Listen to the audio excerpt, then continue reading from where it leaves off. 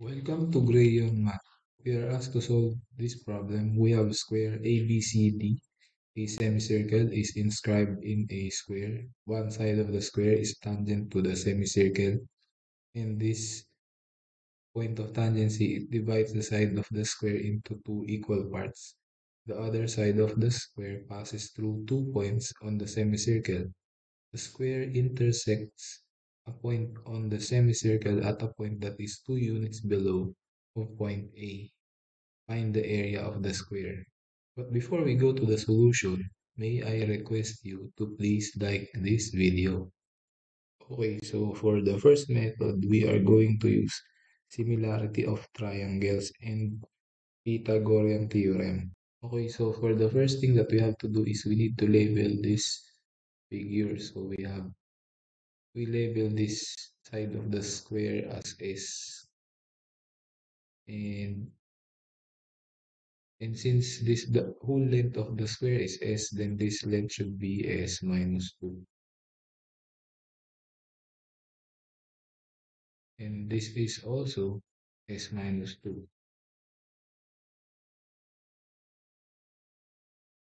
And these two lengths, since they are congruent as it is given in the problem, then this is S over 2.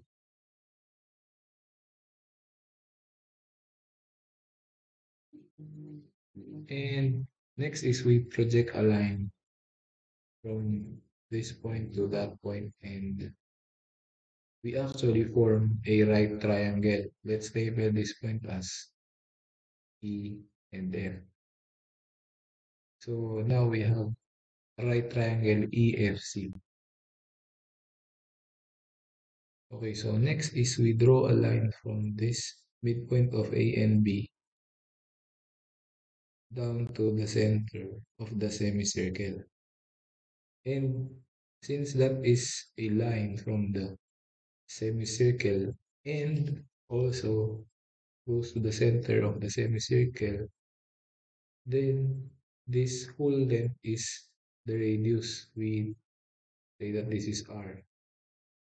And since this is 2, if that whole length is R, then this smaller length is R minus 2. Next is we label the other points. So let's label this as G, and this is H. And we label the center as O. Okay, so next step is we use proportionality between the two triangles HFO and EFC.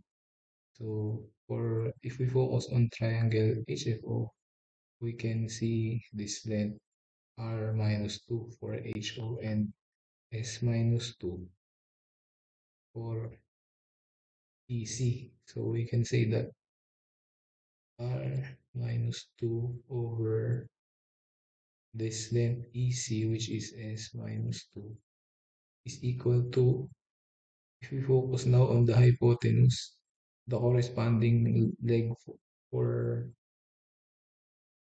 the corresponding hypotenuse for HFO is R, and the corresponding hypotenuse for triangle EFC is 2R.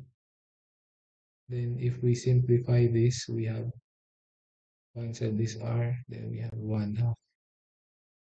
Then we have R minus 2 all over S minus 2. We say that this is 2R minus 4. If we cross multiply, then this is equal to S minus 2. Then simplifying further, we have 2R is equal to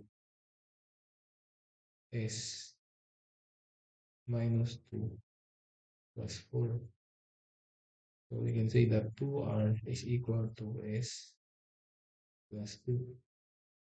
Okay, so next thing that we have to do is we need to focus on triangle EFC, or the bigger right triangle. So for triangle EFC, we have E f square plus EC square is equal to CF square. And EF is actually equal to S, and that is square plus EC square will be S minus 2 square equal to CF, which is 2R. But actually, 2R is equal to S plus 2. Then we just replace that with S plus 2. S plus 2. If we simplify the left-hand side, we have this becomes S squared minus 4S plus 4 equal to S squared plus 4S plus 4. Then this S squared cancels out, and this 4 cancels out also.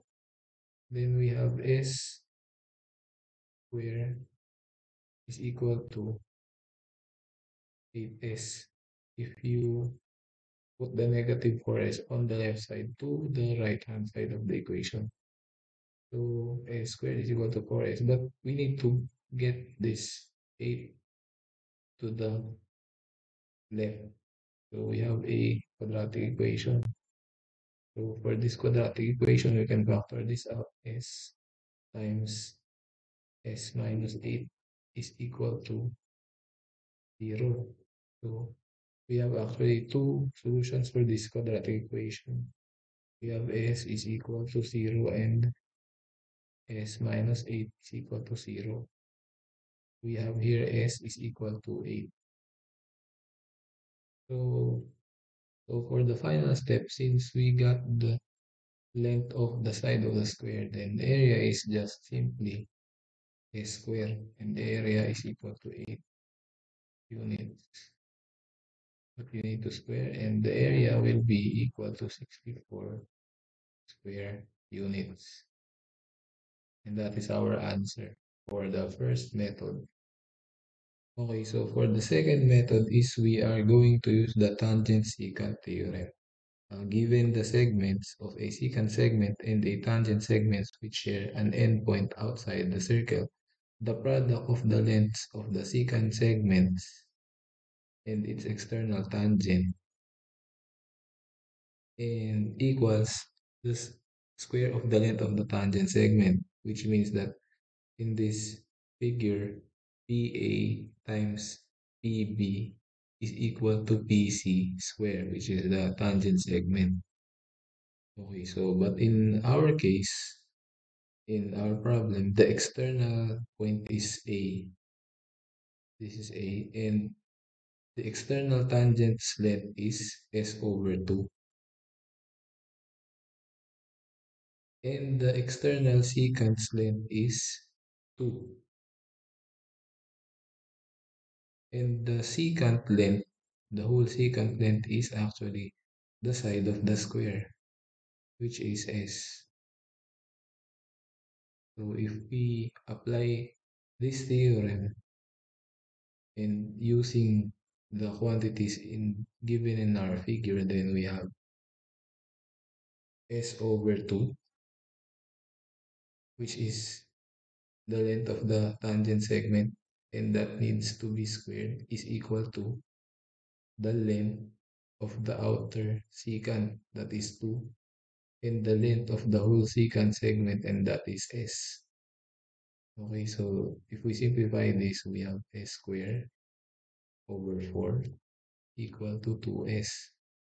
Then we can simply cancel this S here, and we have actually S is equal to, if you cross multiply, we have S is equal to 8. Okay, so again, for the final step, the area of any square is equal to the square of the side. So area is equal to 8 square. So area is equal to 64 square units once again. And we got the same answer. Okay, so for the last method, we are going to use the double angle identities for tangent. And the formula for that would be tangent 2 beta equal to 2 times tangent beta all over 1 minus tangent square beta. Okay, so for the first step for this method, we are to find first we can find tangent beta. And tangent beta is actually the opposite over the adjacent side. But tangent beta, if we focus on triangle AGC, the opposite side of angle beta is the segment AG, which is equal to S over 2.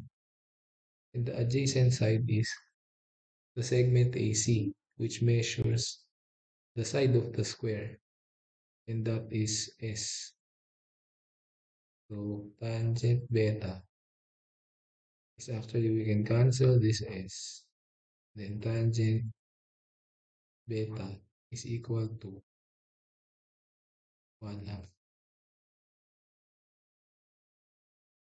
Next is we need to focus on triangle EFC. And again, we need to find another tangent, tangent 2 beta in this case. It is also equal to opposite side over the adjacent. But for the angle 2 beta, the opposite side would be equal to this portion, EF, and that is a measurement of S. And the adjacent side is this one, EC, and that measures S minus 2. So tangent 2 beta is equal to S all over S minus 2. Okay, so now that we know the values of tangent beta and tangent 2 beta, we can actually use this formula. So if we use this formula, tangent 2 beta is equal to S all over S minus 2, equal to 2 times tangent beta, which is equal to 1 half, and 1 minus tangent square beta equal to 1 half square. Okay. So, but if you simplify this denominator on the right hand side, you have 1 minus 1 over 4. And this becomes 3 over 4. And on the numerator, we simply cancel the 2 and the 2 here. And we have here 1. So if this is 3/4, then 1 over 3/4, then you have to simply invert the 3/4 and that becomes 4/3. And we just copy the left hand side. So we have S all over S minus 2. And we simply cross multiply. Then we have 3S is equal to 4S minus 8. Then if we simply put this 3S to the right hand side, we have 4S minus 3S. And this 8 to the left hand side, we have 8. So we have S is equal to 8. So knowing again the value of S, we now find the area. Area is equal to A square for any square. So area is equal to 8 square. That is, area is equal to 64 square units. And this is our answer. So thank you for watching until the end of the video. Please like the video if you like our solution, and don't forget to subscribe to the channel and hit the bell icon so you will be updated for more math videos like this. Thank you. Bye.